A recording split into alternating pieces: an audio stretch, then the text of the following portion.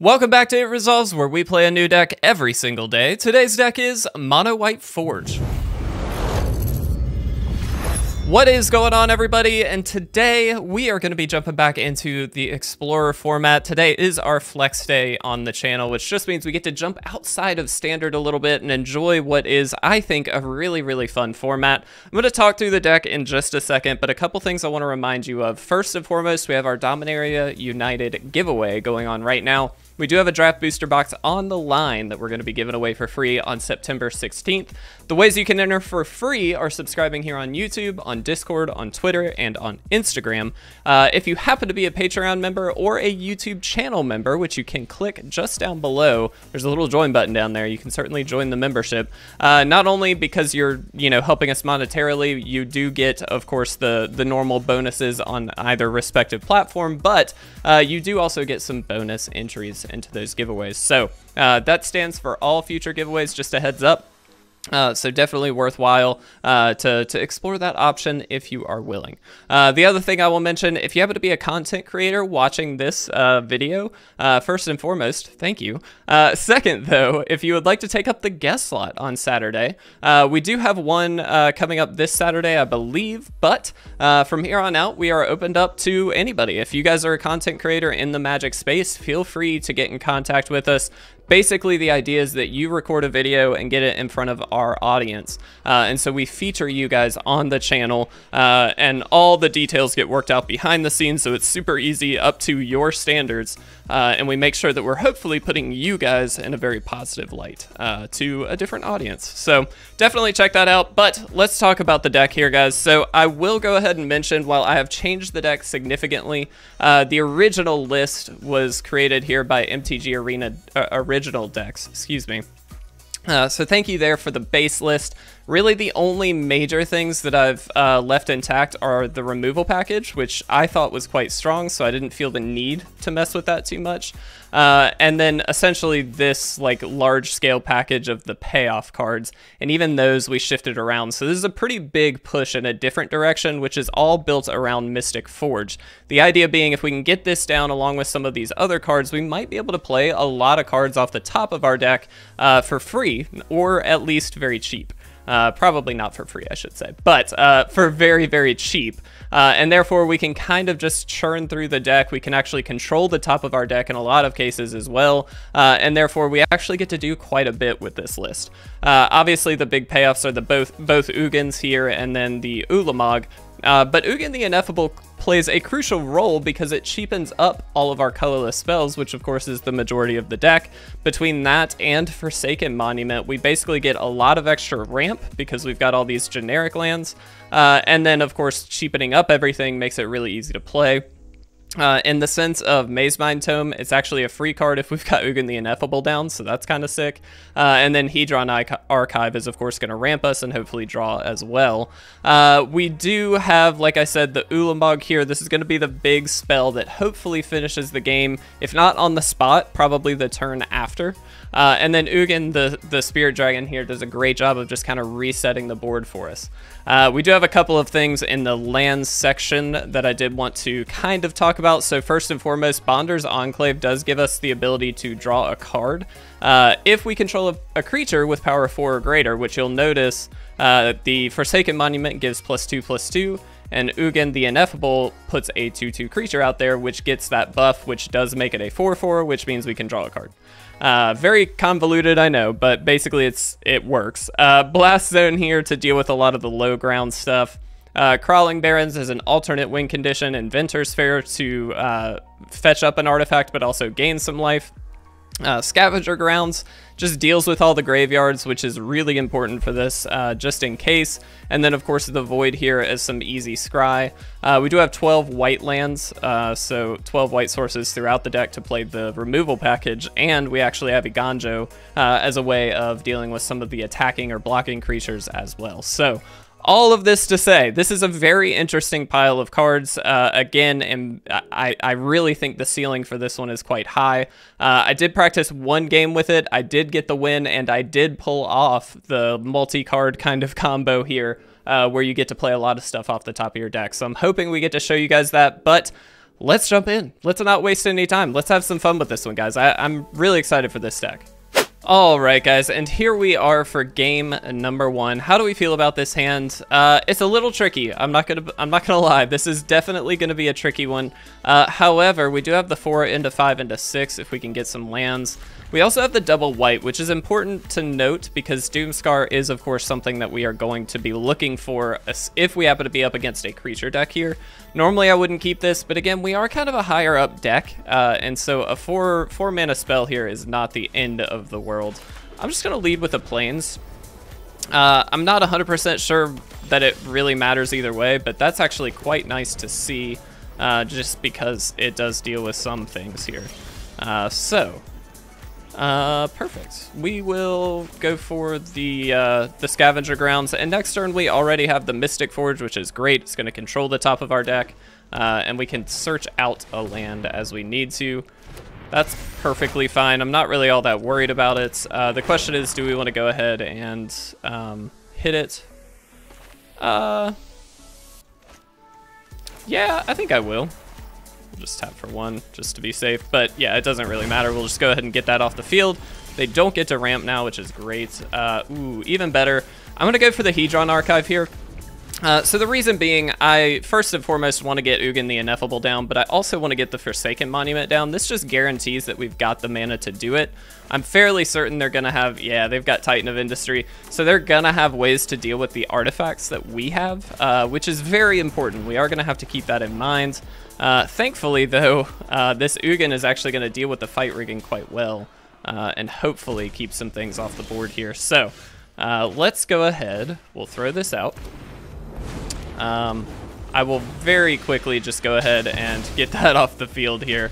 And I'm actually just going to go ahead and play the Maze Mind Tome as well. We can leave that up and scry at the end of their turn. I'm fairly certain they'll be able to deal with Ugin, but we do now have a decent setup to control the deck and get ourselves further in.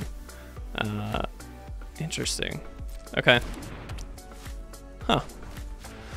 All right, let's scry. I'm actually going to throw that on the bottom, given we actually would prefer lands at this point. And there's another Ugin.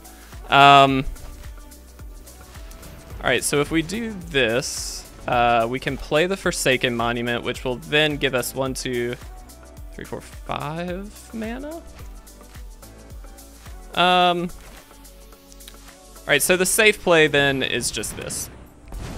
So let's do this. We'll go ahead and hit for 4. Get all of that off of the field. We'll just go ahead and plus. There's that Doomscar. And we'll just pass. I think the safest play is definitely to just keep things off of the field for the opponent, and so that's kind of why I went that route. We're not really in danger of losing a lot of life at once, definitely, but we're not necessarily just going to die right on the spot. And so that's actually quite helpful for us. Would love to get this Forsaken Monument down, though, this upcoming turn. I think that's going to be pretty important for us, and they've got a Gilded Goose here. That's fine. Okay. So they do put a little 1/1 counter. I'm just going to go ahead and scry here. We'll put that on the bottom. We definitely don't need multiple Forsaken Monuments, so that seems easy enough. Let's go ahead and do this. Let's make sure we are tapping the white sources here, because now all of these are obviously going to give us a little bit more to do. Go ahead and get that off of the field. Let's drop the Mystic Forge to start gaining some life out of this deal. We'll plus up since we don't really want that on the top of our deck, and unfortunately we really didn't find too much. Now we do have the ability to scry away, so this is exactly what we're trying to do. Wow, another one. Okay. So the question becomes, do we want to go for the exile? I think we can. If we get a playable card, yeah. So now we're going to start to flood out even better. Let's scry. And this is exactly what we were trying to do here. Do we want to draw the cards? I don't think so. We could. Yeah, so I am going to make a bit of a safe-ish play here, which is to play this Ugin and blow up the fight rigging. So the only reason I'm doing this is to guarantee that they can't just go off with free cards and then start to really take over. That's a bit of an aggressive play, but I think it really keeps us in the game, and there we go, it actually wins us the game. So, fantastic. Exactly how we drew it up, guys. That was absolutely perfect. Let's see if we can keep this up. Check out this month's Patreon rewards celebrating our return to Dominaria. If you want to pick these up, feel free to visit our Patreon at patreon.com/itresolves. All right, guys, here we are for game number 2, and this is a pretty easy keep to me. We've got the Fateful Absence, we've got the Mystic Forge. We're definitely missing a lot of other pieces to this puzzle, I think. However, we do just kind of have the easy scry here, so we can hopefully dig a little bit. We definitely don't need another Ulamog. So we'll drop that back, and hopefully we can get somewhere. All right. Obviously don't love to see that, but it's not the end of the world. Definitely going to be a frustrating deck here, though, to be up against. So we'll see what we can do. They did shock themselves. Interesting. All right, so the easy play is definitely to just do this. I'm assuming this is Rogue's Mill, if I had to guess. So let's make sure we go ahead and kill this one, I believe is the better option, and we'll just keep ourselves in. So what would be good? A Doomscar would be great. We do have the Seat of the Empire that can, of course, deal with some of the, you know, if they keep attacking, we can kind of deal with it. So I think the play is just to go here and then be able to keep up that Seat of the Empire. I'm assuming they have another... Oh, it's a Slitherwisp. Okay. Very interesting. Sure. So thankfully they can't take our land, which is going to be our solution to at least one of these problems. So I'm not actually as worried about this. They could... No, I guess they can't really counter this. It's a channel ability, so they can't really do that. And that gives us the opportunity to shut off their card draw, which I think is more important than shutting off the mill. Yeah. They also might just be running out of resources here. Unfortunately, so are we.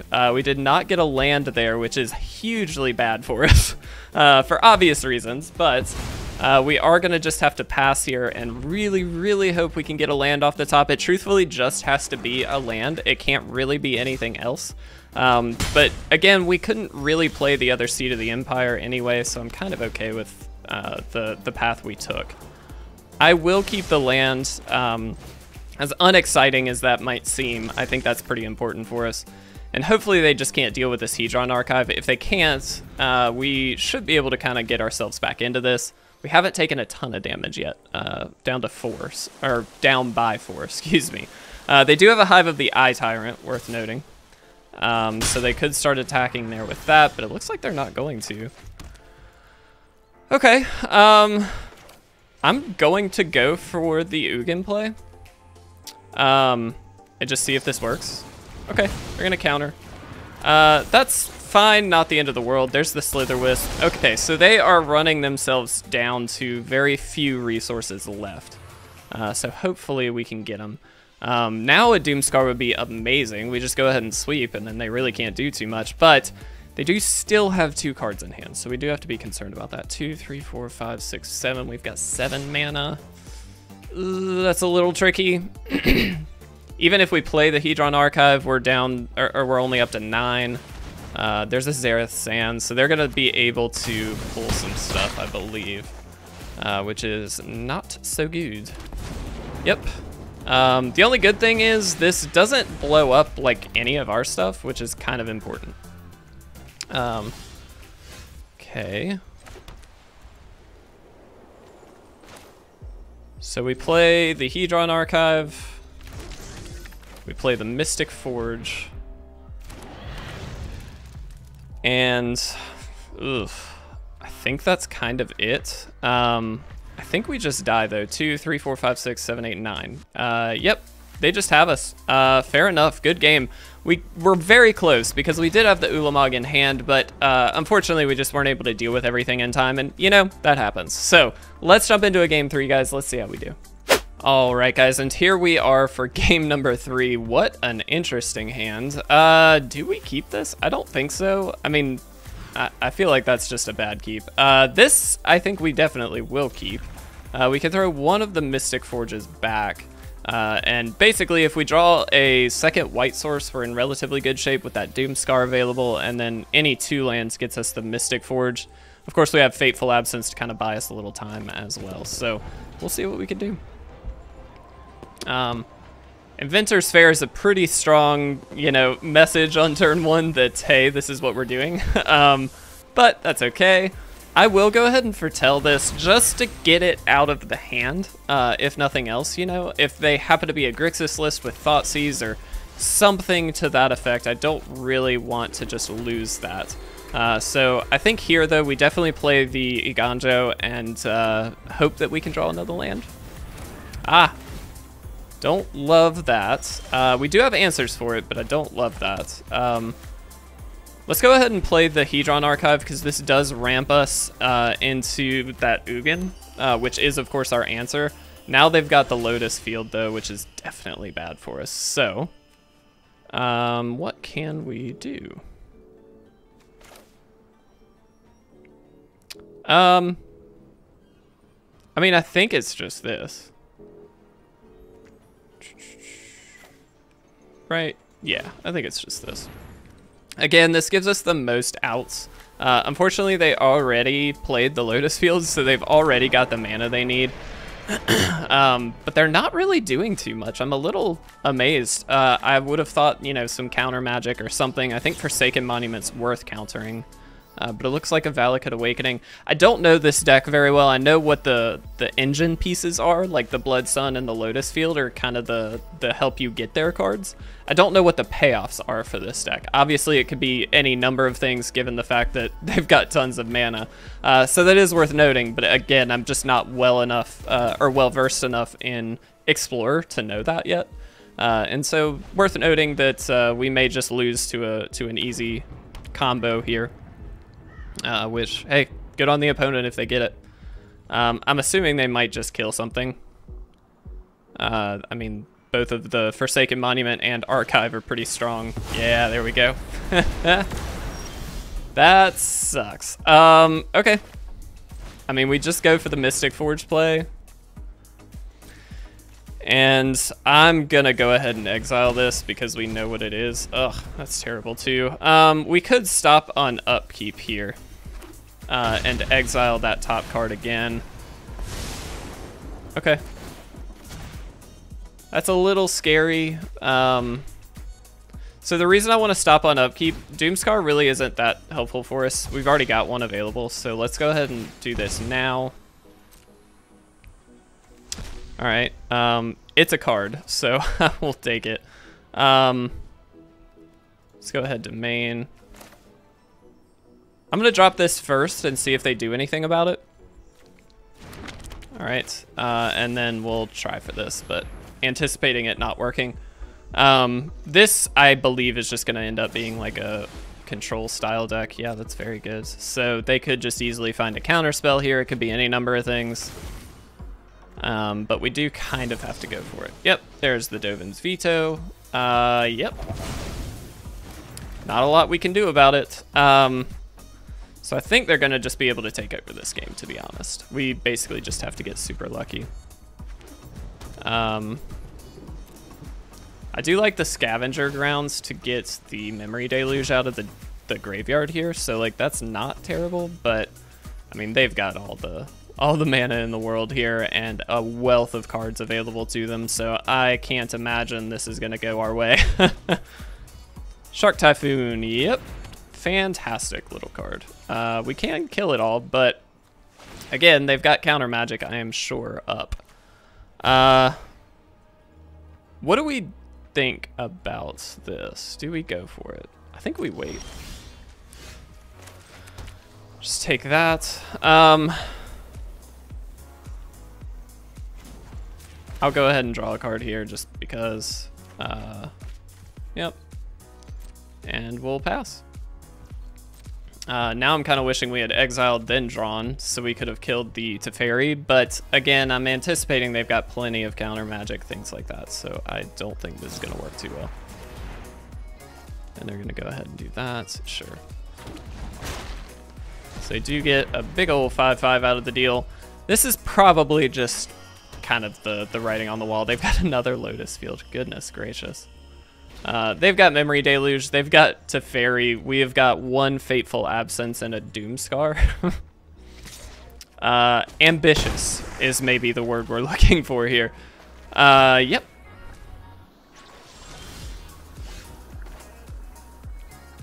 All right, let's do this just first. See what happens. Fully expect a counter. Oops. Let's go here. Fully expect another counter. If they counter this, we definitely concede. Oh no, we got it. But I mean, we know, right? Like they definitely just have us. Let's scry. Again, we should normally do this on the end step of the opponent's turn, but I don't think it really matters. I'm good gaming them, guys. All right, that was a little rough, but that's okay. Let's go ahead, let's talk about this deck. All right, guys, so if you've been a long-time viewer of the channel, you do know that Mystic Forge is probably one of my favorite cards and one of my favorite engine pieces. And so to play this again in Explorer, it's been a while since we've been able to, has been an absolute blast. So on that end alone, I highly recommend trying a list, either this one or something like it. I do think it's a blast to play. As far as how the deck actually operates, I think... first and foremost, we did get to see it do its thing in game one, which is great. I think when it does that, obviously it's very difficult for you to lose, given the fact that you've probably got most of the answers you need, and you've got so much board presence that unless they have something like a Farewell, which we saw in that game 3, it's going to be really tricky for them to deal with everything at once. Now, I'm not saying it's obviously possible, but it is very difficult for them. And so in that scenario, I think obviously you're going to do great. Generally speaking, you can take over pretty quick and end the game fairly quickly. But it does take time to get there. I do think this has some of the legs to get there in terms of the removal package, stuff like that. But it's gonna fare pretty roughly against control style decks. Just because this, I mean, the simple fact of the matter is it has very little like true interaction other than like creature removal, a little bit of planeswalker removal, and then of course the March does help against a lot of different stuff, but it's minimal, right? Like we focus very heavily on the colorless, the artifact side of things. And in that scenario, naturally, it's going to be a little tricky. All that to say, though, it's still a blast to play. Highly, highly recommend trying this one. It's very fun.